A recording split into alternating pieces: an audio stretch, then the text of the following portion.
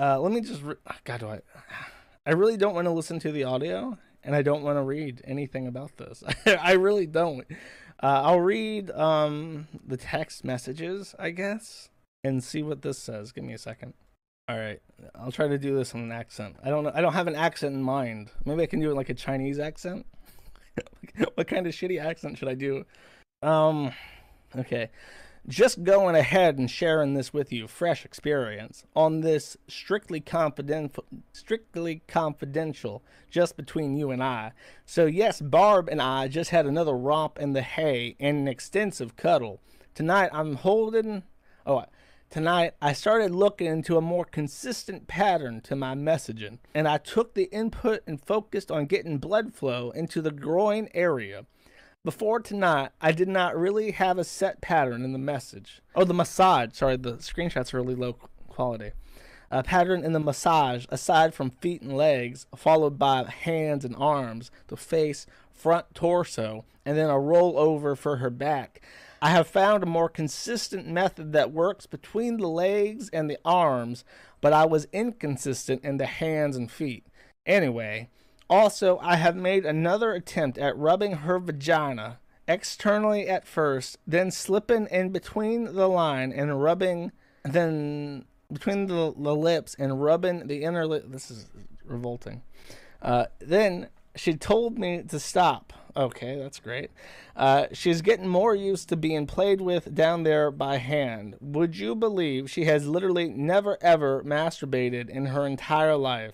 And obviously, those out of the 8 guys, counting Robert Chew, which is his new post-mortem name for his own father, who he has declared half Sonichu after his death, before me were not hitting her G-spot as much with their cocks. I have attempted the first night to rub her in there. I found her spot, but it hurt her. But alternatively, I did find that at Conolingus, I was good at it with my tongue, and I did also stimulate her clit. That does not seem to hurt her as much, but she still has a limit with that spot as well. Anyway, we're making progress. And when we cuddle, and this actually impresses me more, I literally feel our souls bonding and coming together as one during that time. Damn, it feels so good when that happens. And we talk a good while as well before she heads back upstairs. I have been sending her meditation tracks to stimulate her brain and bring back some of her youth, and the results do show most splendidly. I am so proud of her. And from her story she told me tonight, she even remembers a fun story that involves her daddy, from when she was 2 years old. That in itself at her age is massively good. She has had memory problems at the time beforehand, yes, but she's getting better stimulated in her mind and soul, and it really shows. Her mental processing speed has even been going back up.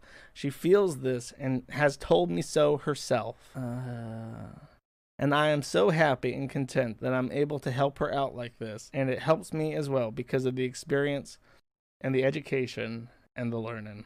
Yeah, that's pretty fucked up.